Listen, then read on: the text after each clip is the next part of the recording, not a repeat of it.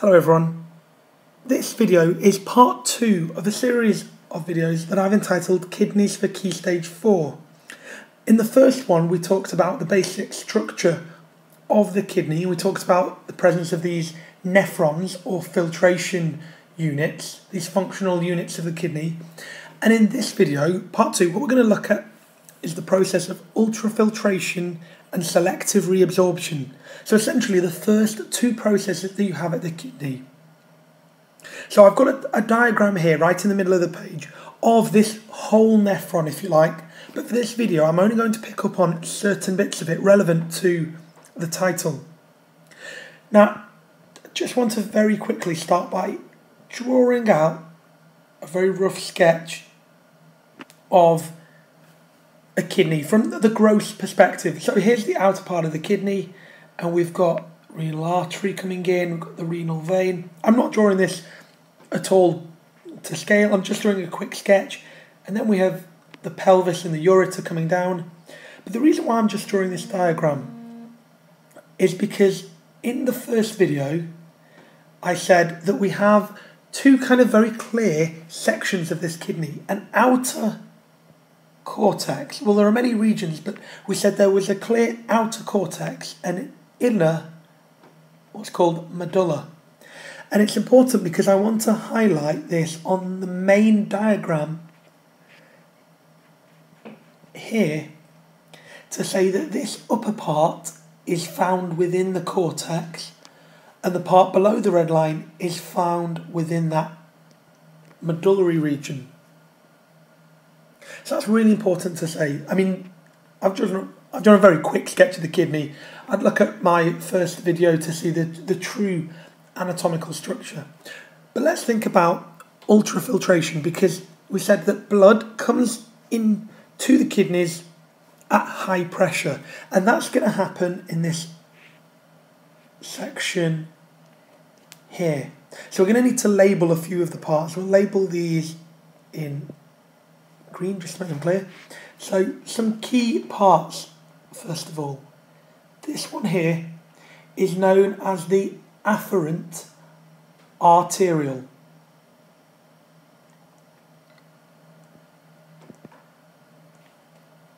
I should really extend the line. I mean this part here that I'm shading in green. The larger vessel that I appeared to label there, that's the renal artery. So the afferent arteriole is coming from that renal artery. Then we've got, I'm going to use colour here just to make it separate. We've got here the efferent arteriole.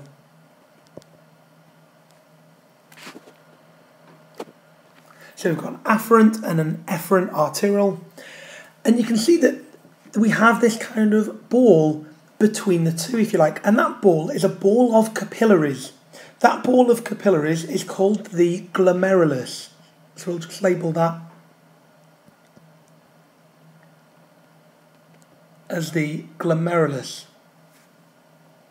Now you can see that that glomerulus is sitting in what appears to be like a capsule. In fact, if I just colour it in or shade it in purple just to highlight it there. That capsule there is called the Bowman's capsule.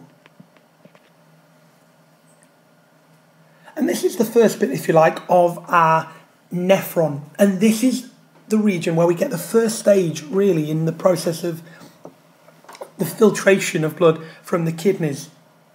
So blood at high pressure comes in from the renal artery through the afferent arteriole. And it passes through, so this blood flows through this ball of capillaries called the glomerulus. Now that glomerulus has tiny pores in, or holes. So we'll put here, there are tiny pores, tiny holes in that capillary. So very small molecules are able to actually pass through those pores into the Bowman's capsule in this kind of direction here. So we just draw an arrow. So they move from the glomerulus into the Bowman's capsule. And it's actually called the filtrate, what comes through. So small molecules would pass through the glomerulus into that Bowman's capsule. And when I say small things, I'm thinking like water, so water molecules, ions like sodium, salt, amino acids, and actually glucose. So water, salt, amino acids and glucose all get pushed through that glomerulus into the Bowman's capsule.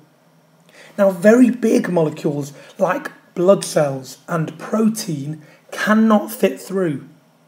So they will continue their journey and pass through into the efferent arteriole. So this is ultrafiltration. Ultra because it's at a sort of micro level, if you like, and filtration because we are essentially filtering the blood. What we get passing into the Bowman's capsule is called filtrate. So small particles like water, salts, amino acids and glucose pass through. And that's the first stage, ultrafiltration. Now what's important is, and I'm going to colour in yellow here, what happens in this part that I'm just colouring in yellow here. Through the course of these sequence of videos on the kidney, I would be labelling all of this diagram, but I'm only in this video labelling the parts that I'm concerned with at the moment. This part that I've just highlighted in yellow, that part there is called the proximal, and proximal means nearest to the head, if you like, proximal convoluted tubule. And it's there where you get what's called selective reabsorption. Now I've said in the first video that the purpose of the kidneys is ultimately to control the amount of urea and waste that we have in the blood. Urea formed from an excess of amino acids, to control the water level and to control the salt level. But so there are certain things that we need to get back into our blood. And if I just highlight this here, we can see that we have this network of capillaries flowing around this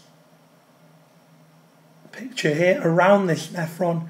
So we've got a good blood supply here so that we can get things out of this proximal convoluted tubule and back into the blood. We are selectively reabsorbing what we want. So we're going to selectively reabsorb some sodium. So that's our opportunity to our sort of first element of control of our salt level. So if we want, we get a certain required amount of sodium being reabsorbed back into the blood. So sodium, just where I've drawn a black arrow, sodium can come back out. Amino acids can also be selectively reabsorbed.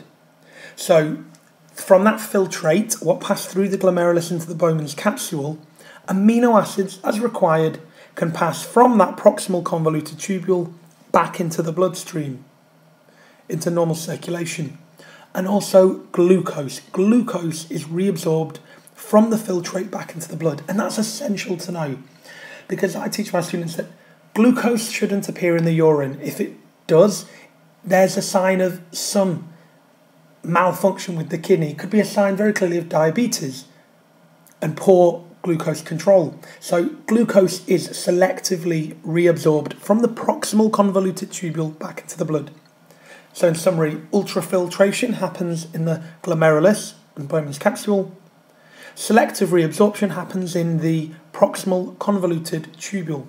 And just to finish, I'm just going to shrink the screen for a moment here, because what I want to do is just, if I can, put in this picture here, shrink it down a small bit. Here are some cells actually of the proximal convoluted tubule. And what I've done is I've almost zoomed in on one particular area, the bit where I've just put an asterisk here. And I have a bit of a diagram of that. Now, the reason why I want to show you this is because in the proximal convoluted tubule, most reabsorption is by active transport. Now, active transport is kind of like the opposite of diffusion. With diffusion, particles go from high concentration to low concentration, so with the concentration gradient, and it doesn't need energy.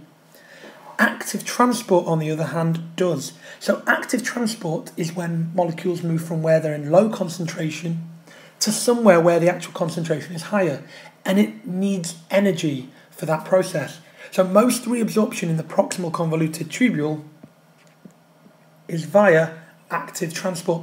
The cells of this first coiled tubule are packed full of mitochondria, and that's what we can see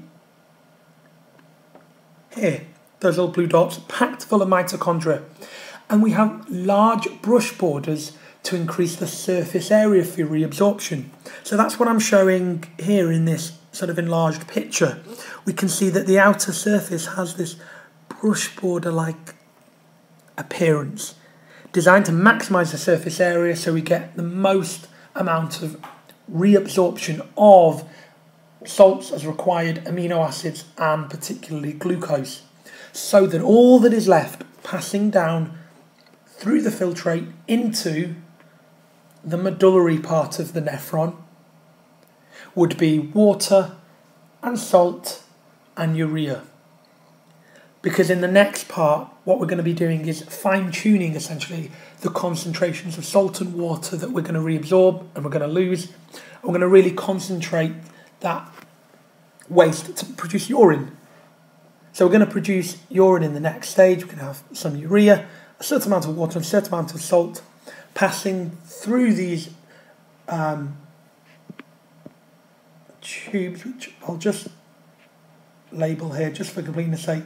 So this one here is loop of Henle. So we're going to have the filtrate going down the descending limb of the loop of Henle, then up the ascending limb in the next tubule, and then down the collecting duct, and that would pass on to the bladder. But in the next video we'll talk about that. So this video is about ultrafiltration and selective reabsorption. Blood at high pressure comes in through the afferent arteriole and passes through the glomerulus, where small molecules like water, salt, amino acids and glucose pass through into the Bowman's capsule, but large particles like blood cells and protein are unable to. And of that filtrate, amino acids, glucose and a certain amount of the sodium is selectively reabsorbed in the proximal convoluted tubule back into the bloodstream. Okay, hope all that helps.